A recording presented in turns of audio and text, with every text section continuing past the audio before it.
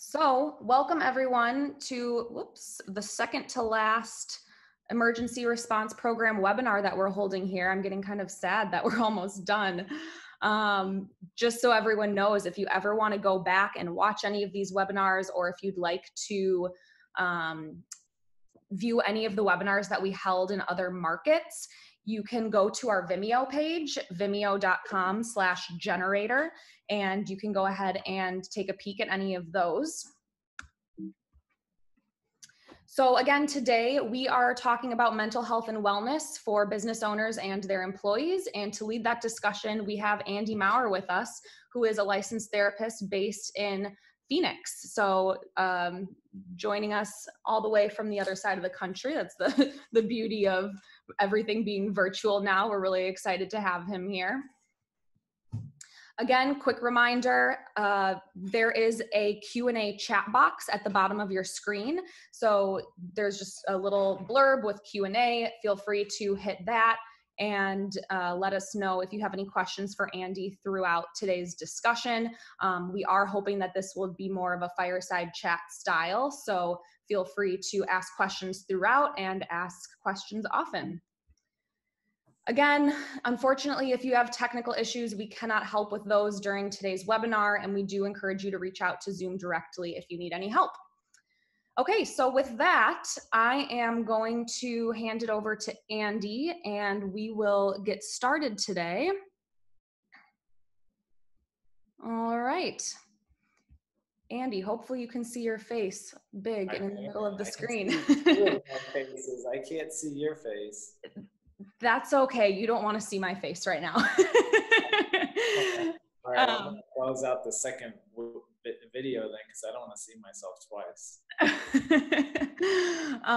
Okay, so I know that it would be really great for everyone on the call today to get a chance to hear a little bit more about you and your background, just as a high-level preface for this, and then as soon as you're done with that, maybe rolling straight into what are some of the things that you're seeing right now specifically for business owners and business leaders?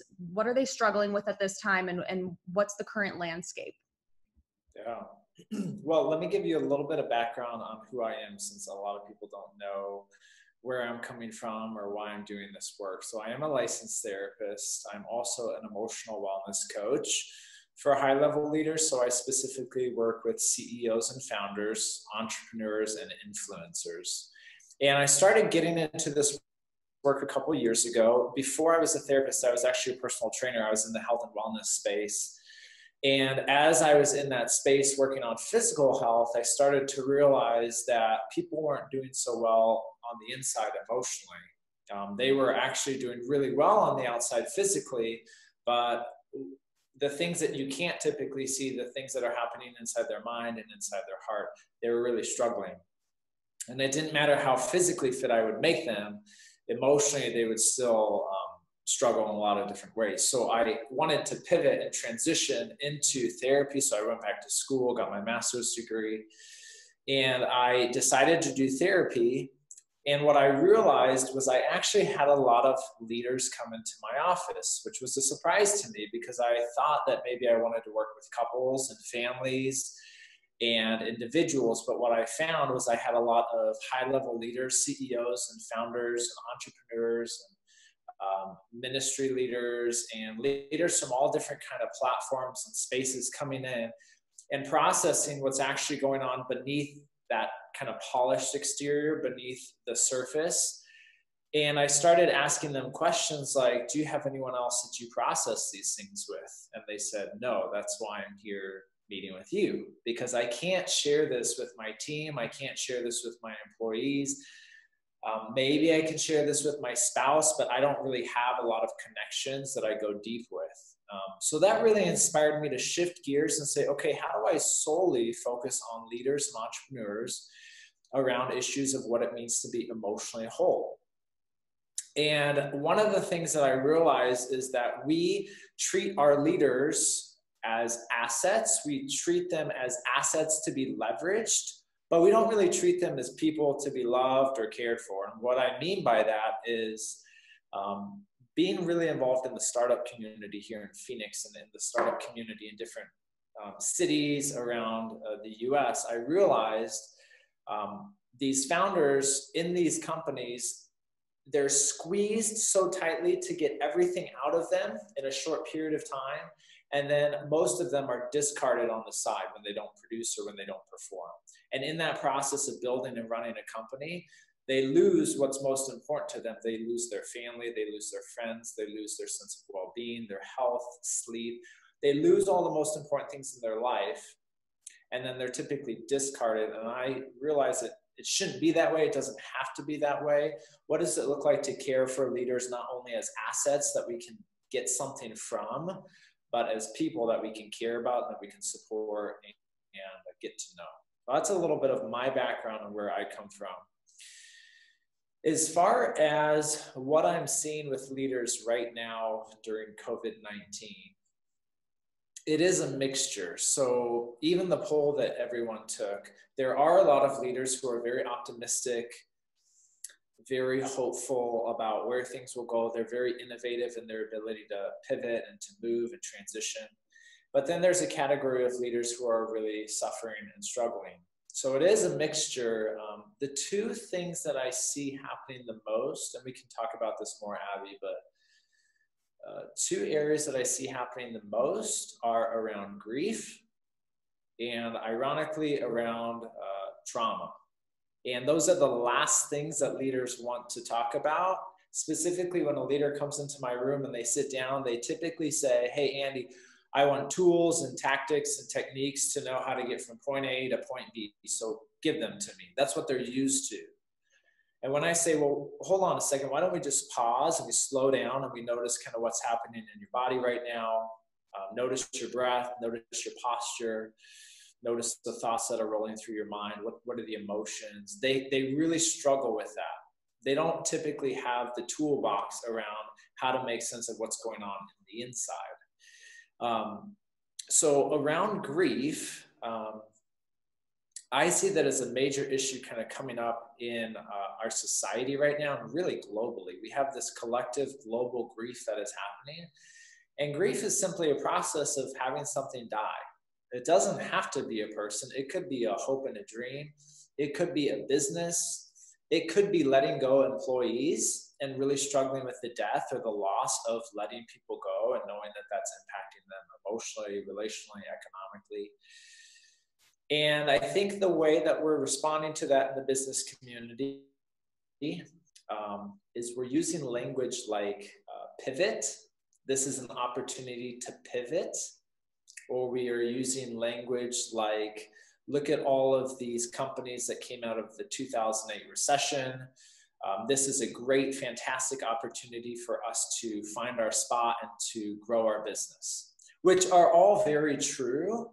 But they are in that kind of vein of grief, which is a lot about denial, which is our inability to want to believe that we've lost something. And the reality is I myself have lost a lot. I've lost the ability to connect with people face to face. I've lost the ability to, some of my hopes and dreams have been lost. I feel a sense of frustration and anger every time I have to get on another Zoom meeting, because what I really want to do is connect with people face to face. So that's one area that I think is coming up, and we can talk about the process of grief and how I see that playing out in leaders' lives as time goes on today, Abby. But the other issue that I think is coming up a lot too is the issue of trauma.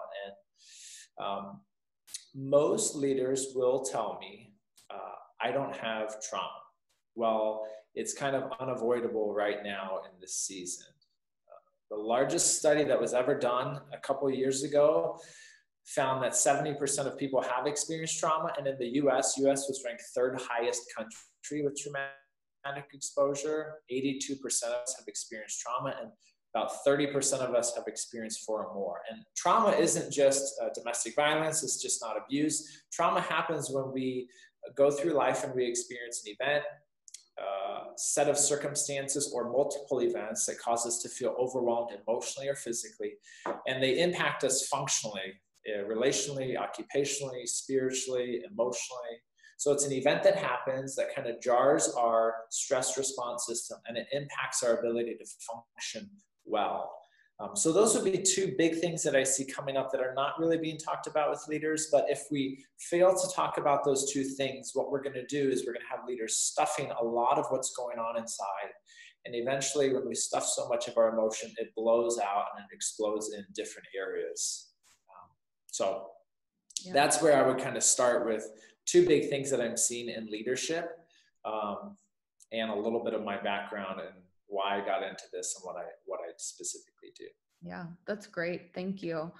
Yeah. So for people who might be experiencing grief and trauma, what are some of the tools that you are giving your own patients and clients and saying, here are some, quick and easy silver bullet type tools that you can use immediately to maybe shift your mindset, but then what are some more, long-term tools and resources to be aware of as well? Yeah, exactly. This is a question I get a lot. And let me preface this real quickly, because I actually want to provide resources and tools for all of you, but I think something needs to happen first. The thing that needs to happen first is we have to pause and we have to slow down, and we have to ask ourselves, what's happening inside of my body right now, inside of my heart, and inside of my mind?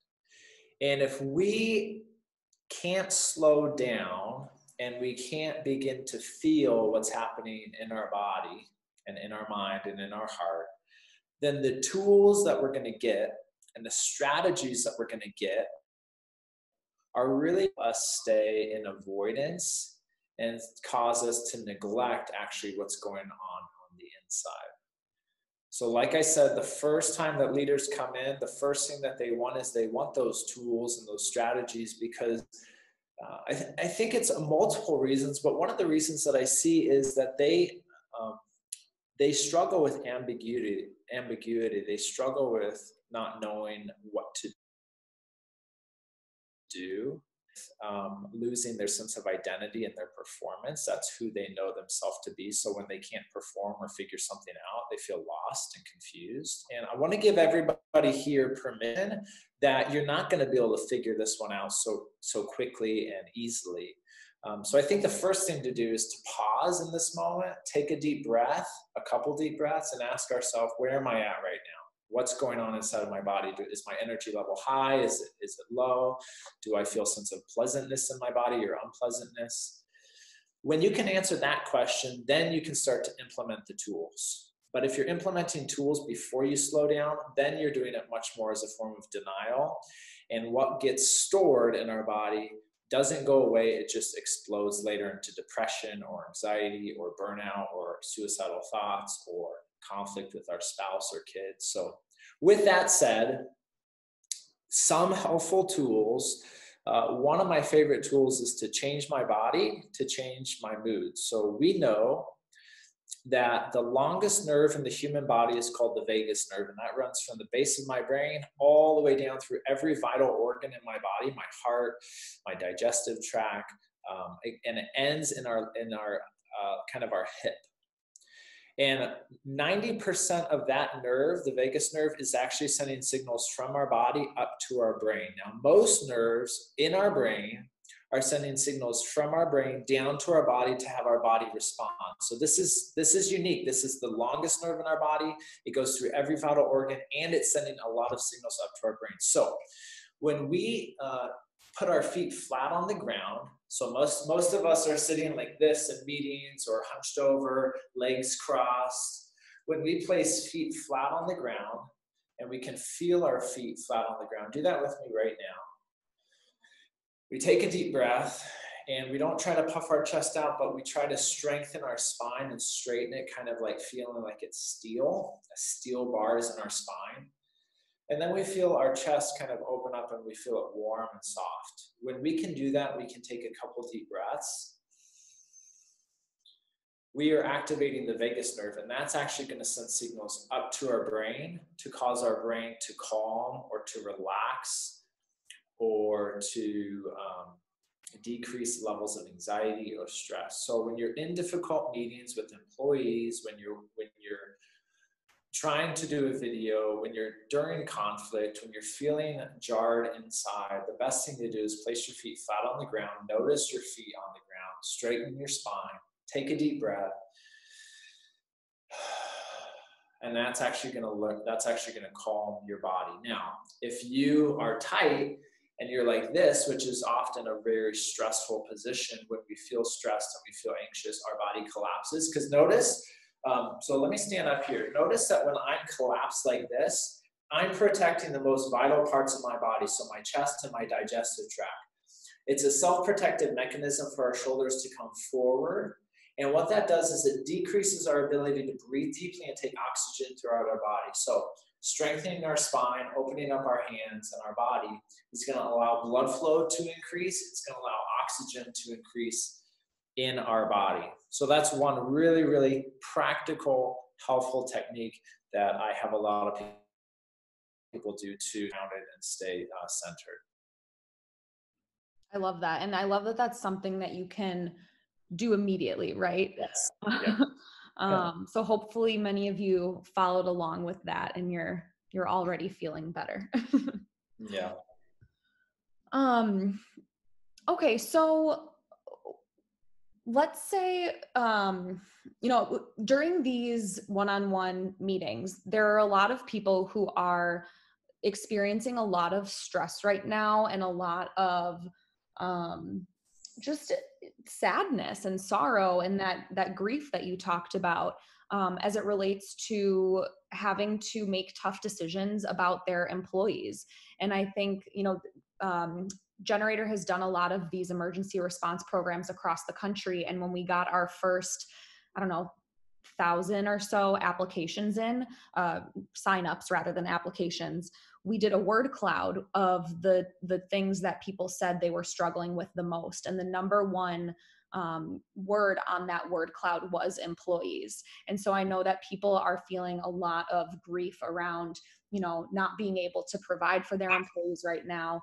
Yes. Is that something that you have seen and experienced, and what kind of, I guess, just what do you have to say to speak to that? And then also, how should business owners be thinking about, protecting their own mental health and wellness while also trying to take care of their employees? Yeah, this is a tough and really complex question because all leaders are going to be different and everybody's going to go through grief in a different way. But when you have to lay off employees, or when you can't provide resources for employees that you were, or even a game plan for where you were going, grief is involved. And there is a process of grief. Think of it more like a scaffolding. It's not really a linear process, but it is some things that you'll notice come up. The first thing is that you'll move into a state of denial. You don't really want to believe that you have to make these decisions with your team. You don't want to have to believe that it's come down to this. You're going to do everything that you can to make it not happen, which is good.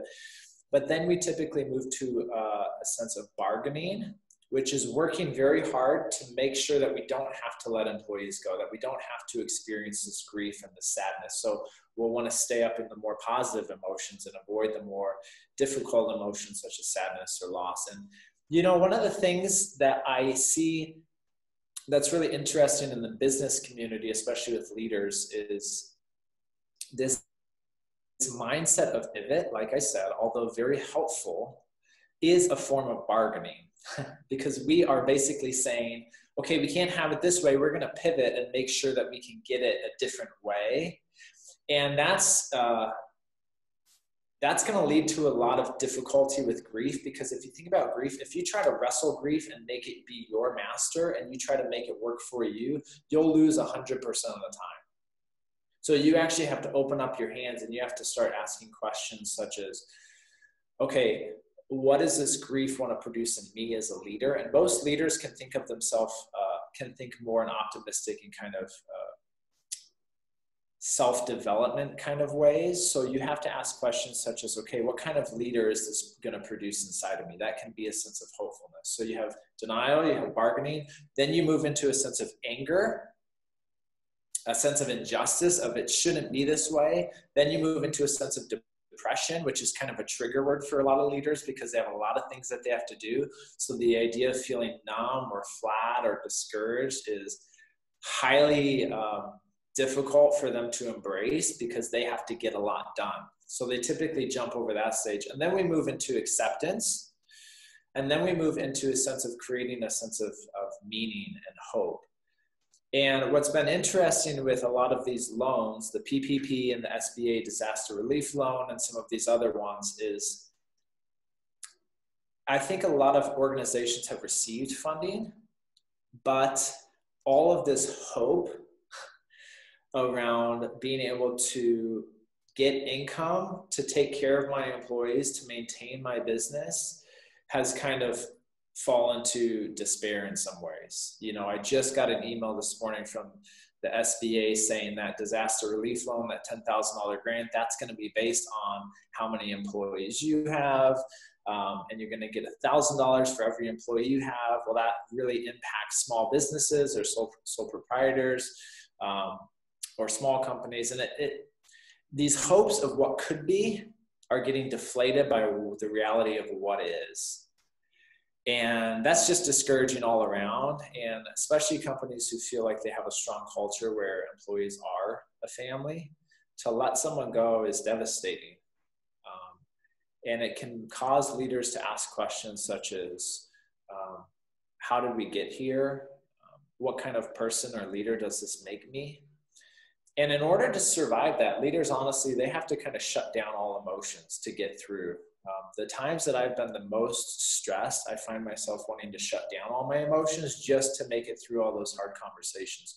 But you got to have a window and you got to have a time in your day. Maybe it's 10 minutes at night by yourself in a room that feels safe. Maybe it's on a walk at night where you don't have to hold it together, where you don't have to show up for people, and you simply start asking questions like, okay, how is today?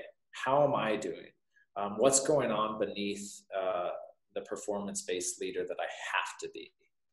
It's really creating little windows and times when you slow down and you start asking those good questions. Because if you don't do that, you're just going to be on the treadmill running, trying to survive, and you will burn out and you'll move to depression, and then you won't be able to produce.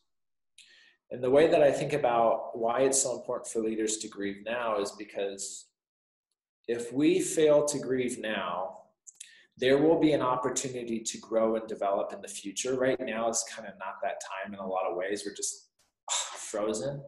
There will be a season for that. And if we fail to grieve now, we're going to be burned out when we get to the season where we need our best energy to move forward.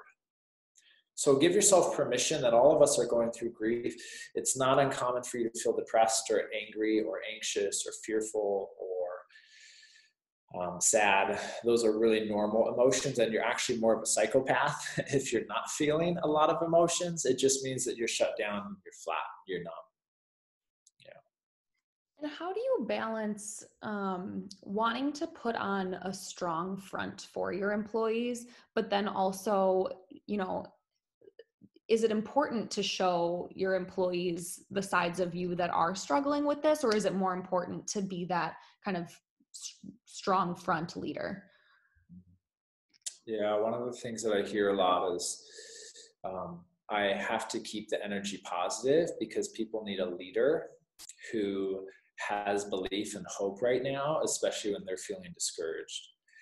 And I think some of that's true, but you know what? I believe that we put more on our shoulders and more in our backpack than we actually need to.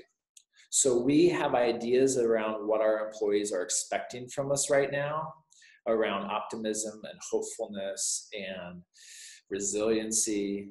And I bet, honestly, if we asked our employees, if we asked our key people in our business, hey, what's your expectation of me right now with everything going on? What do you most need from me?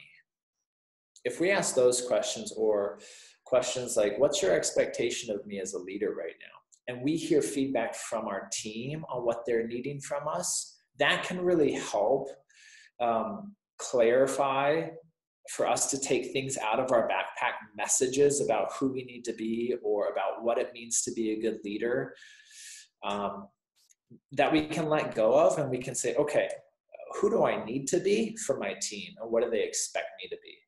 And let go of all of those other messages of what it means to be a good leader. And most times, research has shown that when we can have a psychologically safe workplace, when we can let it be okay for people to express failures, difficult emotions, discouragements, when we can allow that to happen, we actually are allowing creativity and innovation and motivation. Because without failure, you can't have creativity.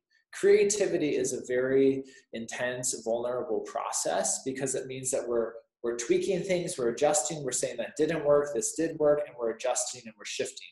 If you are not allowing failure to be a reality, or even pain to be a reality, then your organization and your company won't pivot, it won't shift, it won't be creative, it will be stuck in a performance-based anxiety that I have to get it a certain way.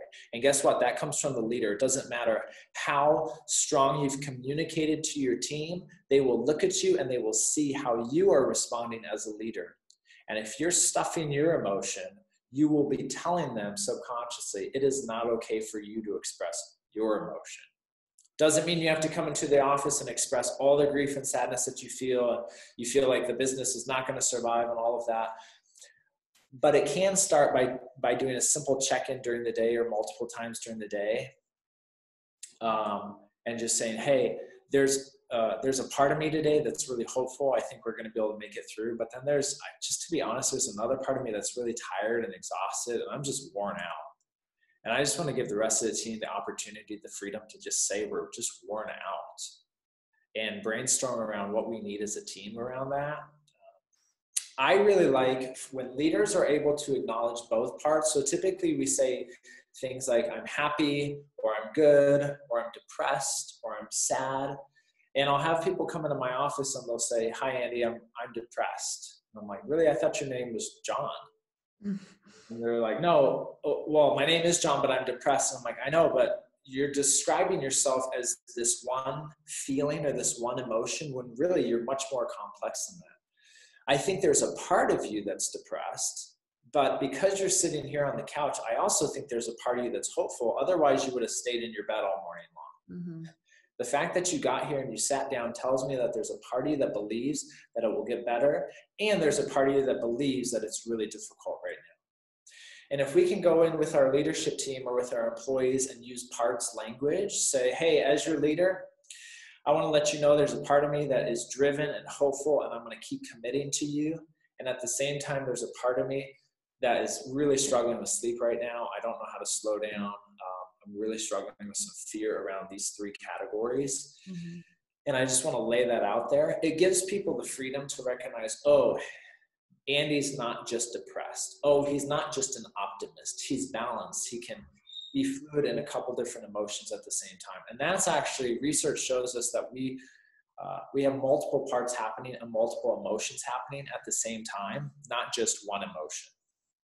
Yeah. But one of the kickers is that if we try to selectively numb one emotion, so let's say we really don't like depression, or we really don't like anger, so we try to tone down that one emotion. Well, research shows that when we tone down that one emotion, it's like an equalizer. Every emotion gets toned down. So then we have to ask leaders these questions of, man, why can't I feel a sense of purpose and meaning? Why can't I feel joy in the work that I'm doing? Why can't I feel happiness and excitement and pleasure?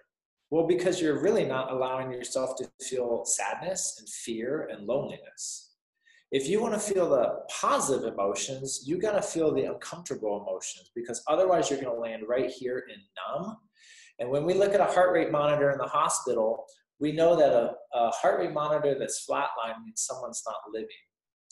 And for leaders, I don't want you to just be going through life not living. I want you to be experiencing high levels of growth and success and delight and enjoyment and purpose and meaning. But I'm sorry, because if you want to feel those things, you got to feel the sadness and the fear and the depression and the anxiety. You don't have to live there. You don't have to build a home there, but you got to camp out there for a night or two. Like, take a tent, camp out, get to know that place. and then get back to work. You don't have to build a home there, but you do have to camp there for a little bit. I love that analogy. I want to invite everyone, just as a reminder, we're about halfway through with our webinar. I know we usually get a ton of questions all piled on at the end, and then we typically don't have time to get through all of them. So if you do have a question that's been sitting in the back of your mind, please make use of that Q&A chat bot so that we can, chat box rather, so that we can get your questions answered. Shifting gears a little bit, and I know that this might not be something that is typically part of your day-to-day discussions, but given the situation that we're all in, I think a lot of people are dealing with a new challenge, and that is working from home while having children at home and having other responsibilities and having other activities flying around while they're trying to focus and get work done. And I know for a lot of people that has created a very stressful environment for them that many people are struggling with. So I just wanted to open up the discussion and see if you have any thoughts or tips or experiences to speak into that situation. Yeah, well, let me validate the reality that unless you have a very large home where you can basically go to a guest house and not be interrupted at all for long periods of time, which is probably not all of us, it's some of us. I have to come to this office. There's no one here today, but this is my office, and there's maybe one or two or three people here all day long.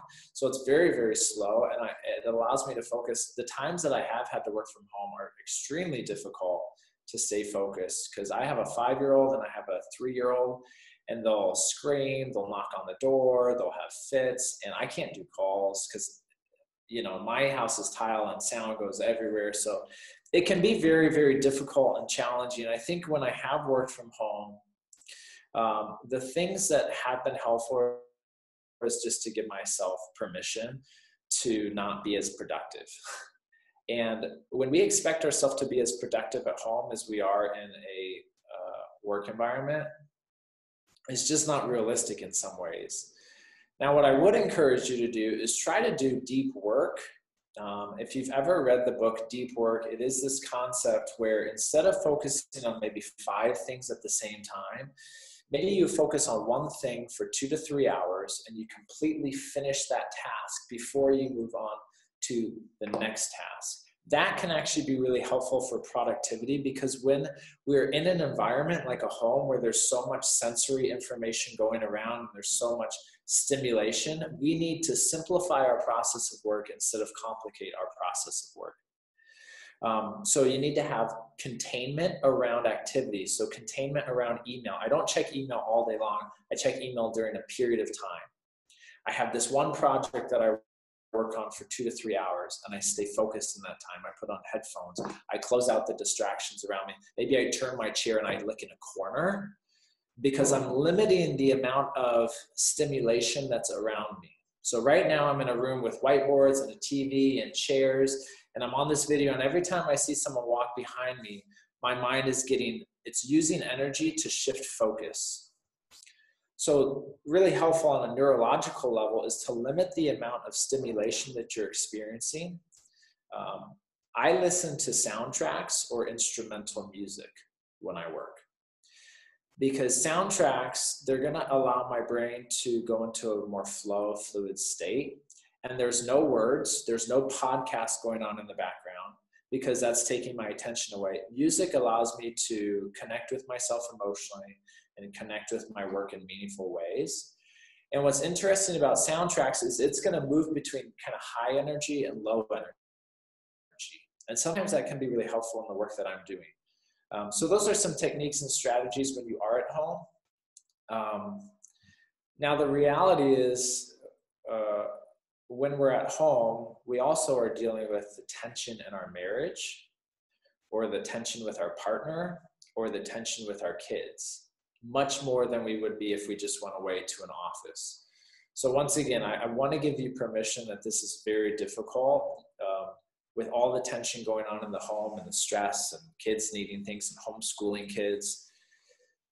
Find windows of deep work and commit to small incremental processes that are very focused and limit distractions in your work environment. Thank you. Um, I have a question about just in general, like this whole social distancing concept, right? And we're seeing all of these posts about, call it physical distancing, social closeness. We're not meant to be socially distant creatures, right? So what thoughts do you have around that, and what are some ways of you know coping with that, not experiencing the downside that we're not meant to be in these types of situations? We're really not meant to be that way. As a human species, the most distance that we typically need between us to feel safe is 1 to 2 feet. Now we're increasing that by sixfold or threefold. And our new bubble is much bigger, which means that it's difficult to feel a sense of intimacy or relationship with other people around us. So it is very difficult.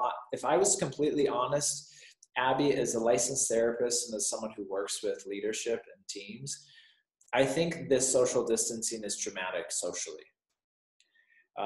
We're not built for this, and this is going to have negative ramifications on us socially, even on us economically, on us in a mental health area. Now, it's maybe what we have to do in a lot of ways, but it's definitely not ideal. So the thing that I've been doing with my friends and with my community is I will make sure I still get out of my house. Oh, actually, Arizona's perfect right now. Our weather is amazing. We have amazing mountains. I can go on a hike and not be so close to people, but still see people. And when I see people, I make a point to look at them in the eyes, and I make a point to say hi. Because if we're just all head down, we're afraid to even get close to people, well, we can still make eye contact, we can still communicate, and we should do that as frequently as we can. The other thing is I have a consistent meeting. I have a meeting typically every Tuesday night and every Friday morning with a group of friends, not business employees. I have it with friends and with my community. And I meet with them every single Tuesday and every single Friday over Zoom. And the reason why it's consistent is because in order for us to feel safe socially and relationally, we need consistency and we need availability. So if you are jumping into meetings at random places all over the place and then someone can't make it, I have a high level of commitment in the groups that I'm a part of that when people say they're going to show up, they show up, and we show up at the same time. That provides us neurologically with a sense of comfort and safety and a sense of trust and stability in relationship. So if you can, I would encourage you to find a way to get with a group of friends, even if it's 1 or 2 friends, same time, every week, and have a high level of accountability that we are getting together at the same time and we're committing to this. And if something in work comes up, sorry, we're shifting it. This is the priority. So that would be my suggestion of how I'm connecting right now. And I'm trying to connect more with my kids and my spouse, but it is not normal and it is very, very difficult. Yeah. So we have one question from an attendee. So there are obviously a lot of just frustrations flying around where, money is stressful. Having enough money is stressful. Having to pay money right now is stressful. And if you're dealing with a vendor, a business partner, you're trying to get someone to get on the same page as you and see your side, but money is tight across the board, and it's cause for a lot of stressful situations. Do you have any tips for like helping people figure out how to meet in the middle, helping people, I know when I get frustrated, like you can feel it physically, right? How do you center yourself a little more? How do you maintain that calmness? How do you, ultimately maintain your composure to get to the point where you're getting the other person to see your side of this and help resolve an issue rather than letting it blow up in your face? Yeah. So Abby, are you talking about with employees or with customers? I think it could be any of the above. And I don't know if the answer is the same or different depending on who the person is that you're dealing with, but maybe if you could speak to both. Mm, yeah. There's uh, there's a technique that I really love, which is called an empty chair technique.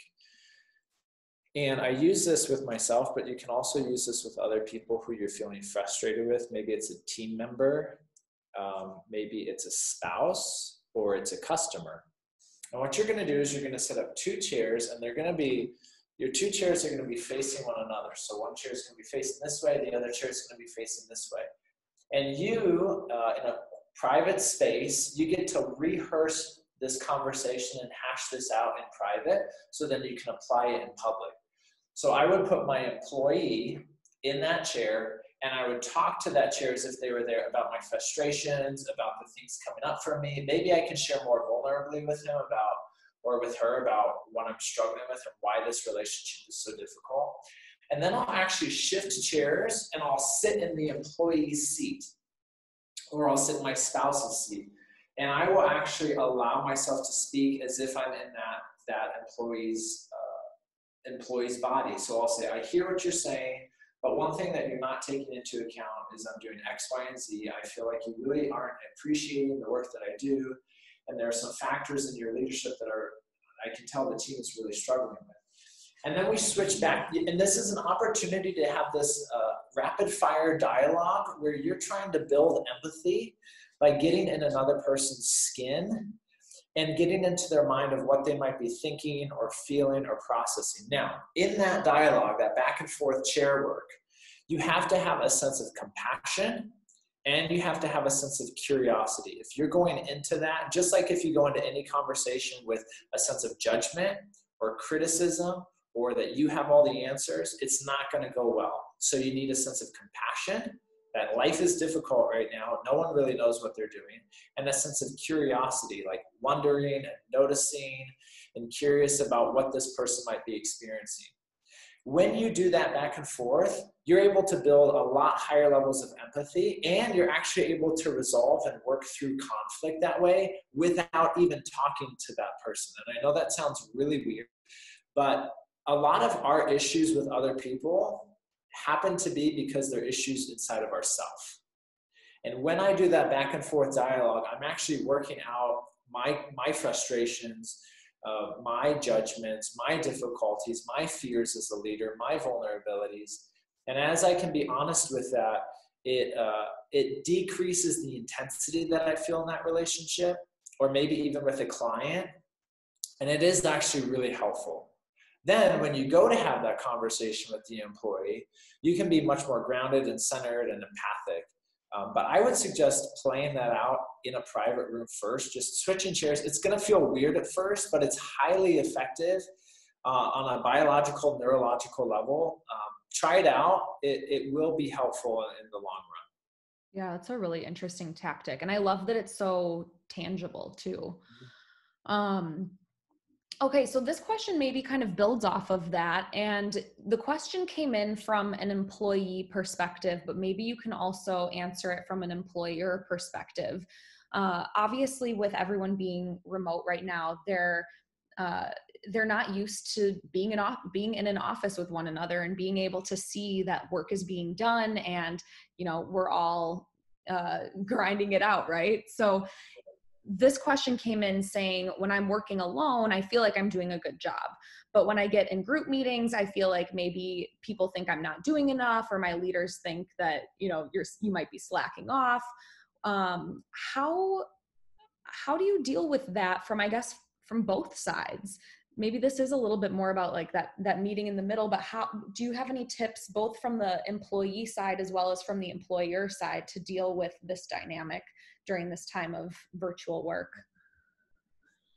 Well, what I can't speak specifically because I don't know people's unique businesses. I don't know your expectations for your employees. I don't know how you communicate. I don't know the dynamics there. But let me say this, because this is what I do know.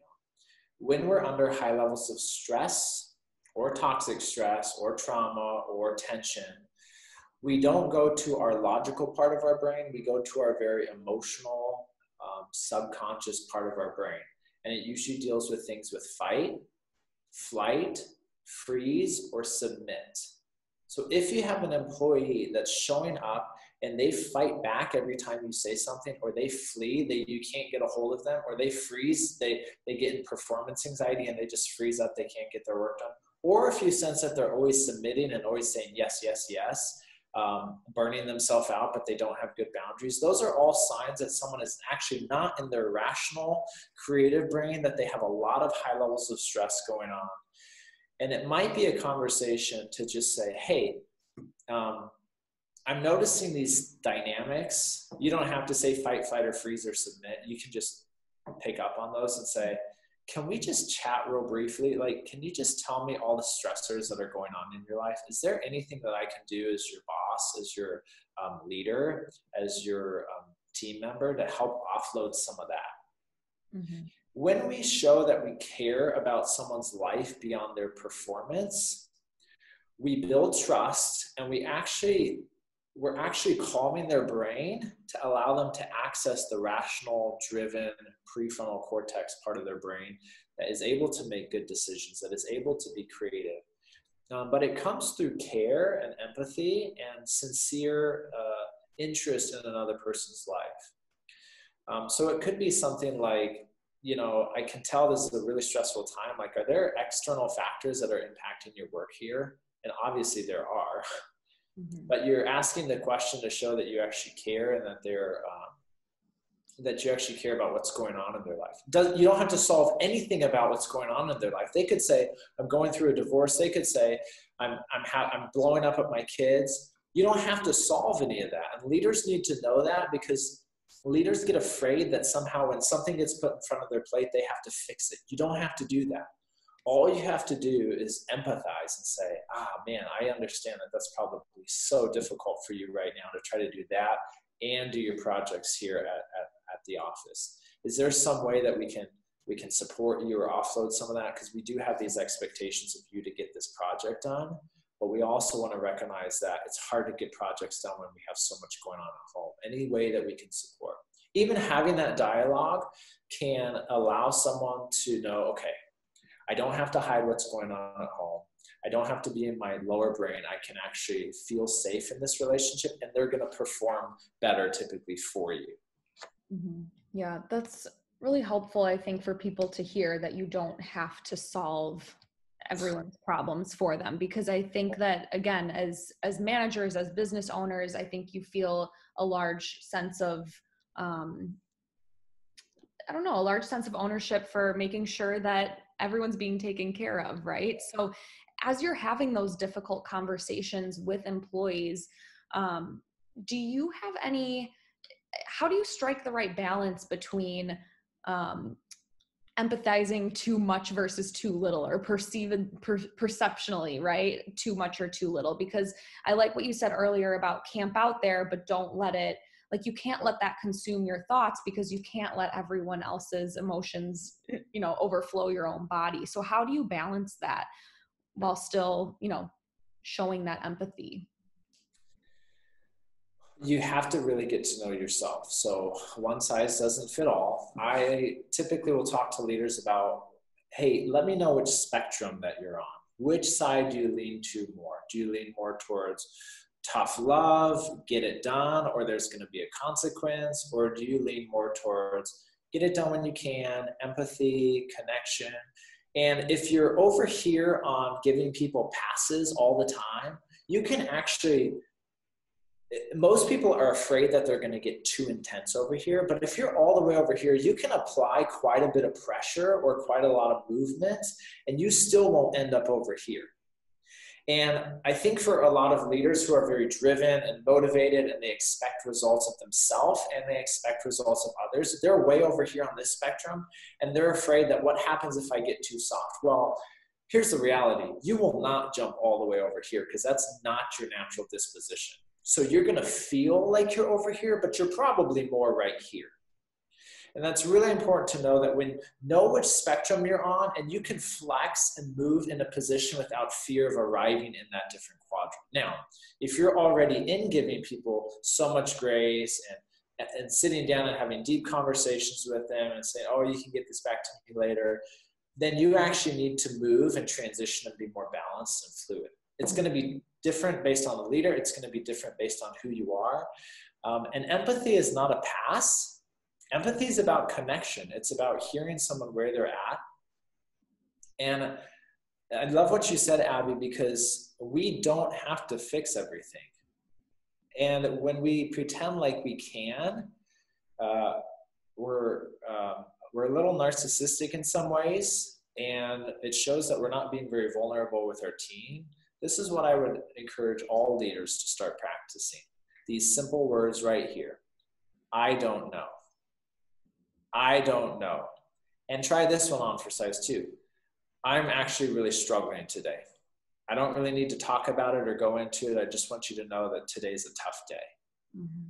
To say, I don't know, and to say today's a tough day gives people that you oversee permission to go, oh, wow, maybe I don't have to expect this person to be a machine, to be perfect all the time, to be optimistic every moment of the day.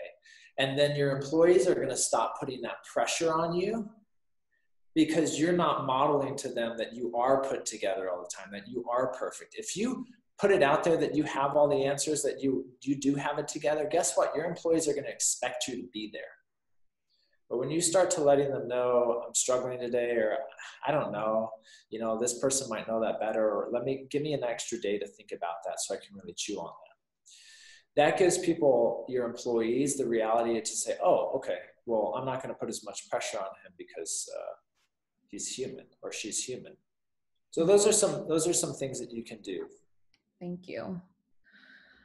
My last question. So do you have any advice, recommendations, resources where, let's say that we, maybe it's an employee, maybe it's ourselves, maybe it's a family member, and we just identify that they're really struggling and continuing to really struggle, and you get to the point where, you're worried about them. Where, as business leaders and as just human beings, what should we know about how to direct toward resources in those situations, or maybe like intervene if we need to?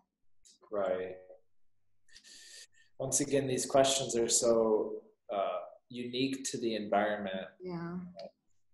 So I'm not going to give justice to this exactly, but if you sense that someone is off, just sit down with them and say, hey, I'm not going to penalize you for having a bad day or having something stressful going on right now.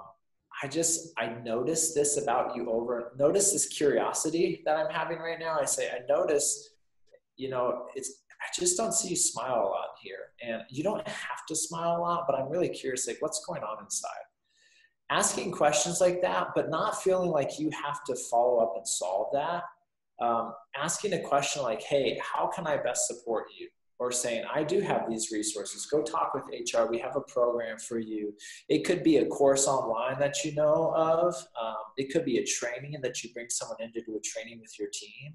The thing that I find for leaders is it's really helpful for them when they can tap me or tap other people to come in and speak with their team, because they don't have to be the expert on those issues. They can let someone else take over, but they will know that they're taking care of their team. They're involved in the facilitation of getting that person care, but they're not the person getting care. So it could be having someone come in and do a training. It could be a webinar that you saw or really liked, a podcast. It could be mental health services. It could be providing a 30% funding for mental health counseling services during the season.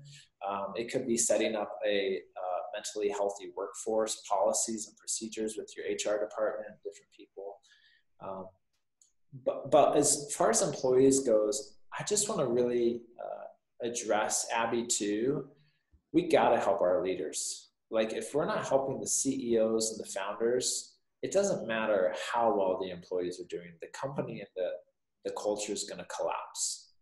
And we think We think that we think that leaders and founders and CEOs, they're good, and we want to equip them to show up for their employees, but we got to have people show up for our CEOs and our founders. We have to have layers above them whose main interest is to make sure that they don't lose the most important things in their life in their process of building a company. Mm-hmm. Because if we don't have people above them, I'm not talking about an executive board. I'm talking about people who are solely interested in their well-being, giving them spaces to process, then we're really doing a disservice to the business industry. And ultimately, we're doing a disservice to employees, because the healthiest companies have the healthiest leaders. And if leaders face their stuff and get the support that they need, they will trickle that down to their employees. So I say start with the leaders, support them, and that will naturally flow out into that leader wanting to support their employees. It's a really good reminder.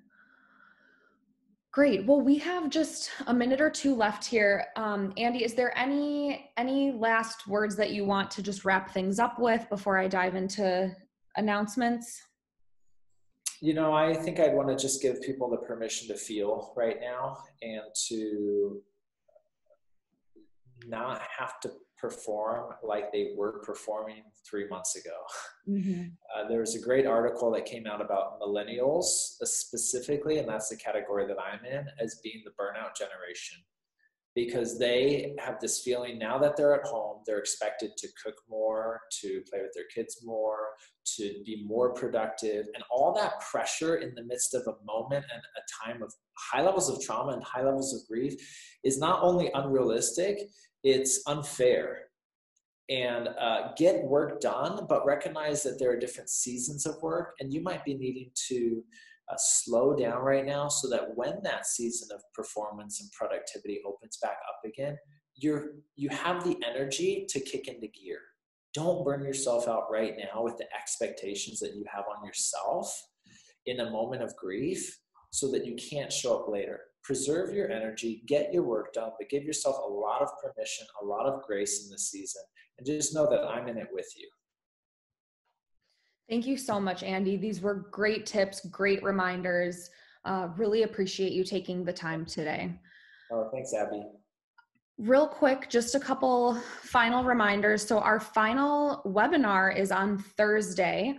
Thank you for joining us, those of you who have been sitting in on these throughout.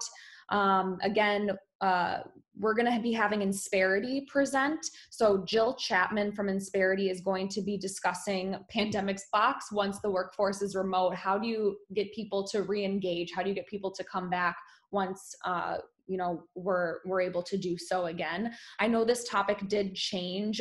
They had to do a change in speakers and thus a change in topics. So I know we were going to do a second session on the CARES Act. If you have specific questions on the CARES Act, since we won't be able to cover this again on Thursday, please feel free to reach out directly to us. Our team has been pulling together a ton of resources around that. Other reminders, if you didn't sign up for one of those one-on-one sessions with our team, please do so. This week is the last week where we have set sessions. And then if you don't sign up for one next week, we're going to be dialing everyone just to check in with you post-program. So please sign up. And again, thank you for joining us. We have recorded this webinar, so thank you, Andy, for letting us do that. We're going to be posting it to that Vimeo page, and we'll also follow up in an email as usual and send it to you that way. So thank you, everyone, for joining us. I hope you have a great rest of your day. I hope you're able to take some of these tips from Andy and implement them in your day-to-day, and feel free to reach out if you need anything. Thanks so much, everyone. Have a good one.